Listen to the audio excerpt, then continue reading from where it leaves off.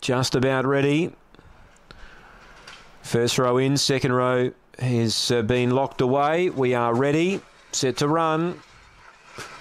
Here's the lure.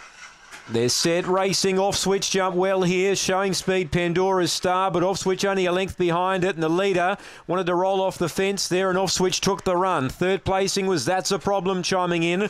Deep out was Helmet Giblet. No, they jammed up front and getting clear now. Off switch well back in the field was Swinging Forts and Like a Sniper, but off switch is clear now. Running on late was That's a Problem, but off switch defeats That's a Problem.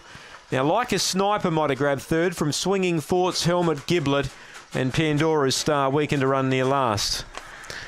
Time's around 23:20 here. Off switch, got the luck at the right time, burst away to win easily. 23:16 the gallop.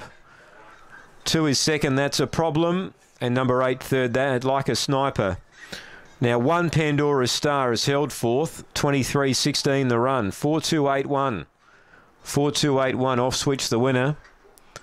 2 That's a Problem second, and Like a Sniper will run third. 1 fourth Pandora's Star. 23:16 for off switch, just outside his PB. Kev Bewley, the winning trainer after race number 9. Race 10's up next. You've still got 16 minutes of betting time over the 400. In fact, the last 3 races are all over the 400 as well. So margins here 5.5 by a length and 3/4. We stand by for the all clear. Don't forget we race here again on Sunday. We got the Boxing Day meeting here at Gawler. It's going to be a big night.